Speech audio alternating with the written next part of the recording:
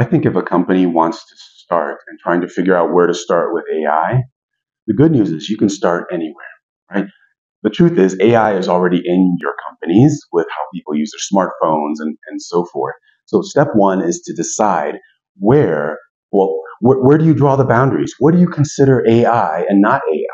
Right? So some questions to ask yourselves are where are the biggest risk areas for my organization, or what is most strategic or important? So define what AI means to your company first, right? And then from there, think about how you want to be seen, or and what you want to be known for. Some people say, I just want to be compliant with the law, and that's where I want to start. I don't want to be in the news. That's fine. Some people say, I want to take a leading position.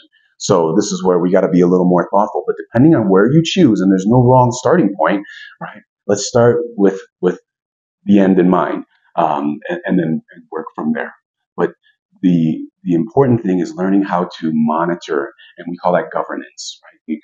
Govern where you are on the journey, where your risks are, and that requires developing some skills, and some new muscles that we've not had before, and being able to flex and exercise those new skills.